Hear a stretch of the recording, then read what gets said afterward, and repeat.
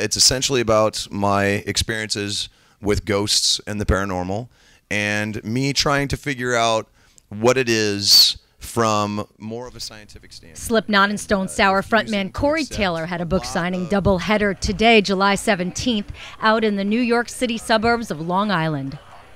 Corey traveled to Smithtown, New York for a 4 p.m. signing and then made his way to Huntington for an autograph session for his book, A Funny Thing Happened on the Way to Heaven, which officially hit stores this past Tuesday, July 16th. Taylor, who was running a tad bit late due to the horrific New York City area traffic, briefly addressed the crowded book review in Huntington before racing up to meet with fans, sign books, and pose for pictures.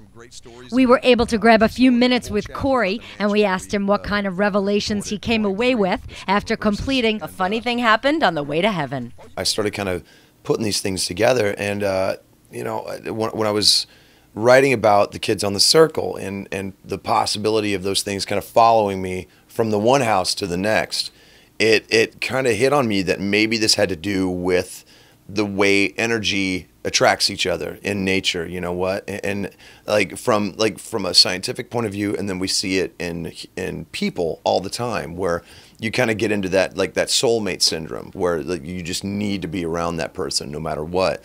So I was like, why couldn't that happen between these spirits, these bundles of energy, and another person?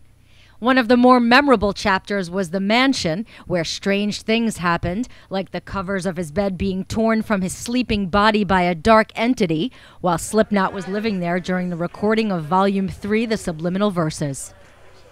Corey talked about that experience. About 3 months into my stay at the mansion, I quit everything, basically, and got not programmed sober, but I quit drinking. I quit abusing myself. So it was pretty gnarly. And to be honest, I mean, after I did that and my head started to clear, a lot of this stuff started to kind of come to light, and things started happening more. And, I started talking with the other guys in the band about it, and they started kind of sharing their instances with me, because I wasn't cocooning anymore. I wasn't isolating myself anymore. I was actually starting to reach out with the band and hang out and talk. And that's when we started kind of comparing notes, basically. And I was like, oh God, it's happening to everybody, So it was cool, it was, and I'm glad I did it, because it really put me on the path to be where I am now.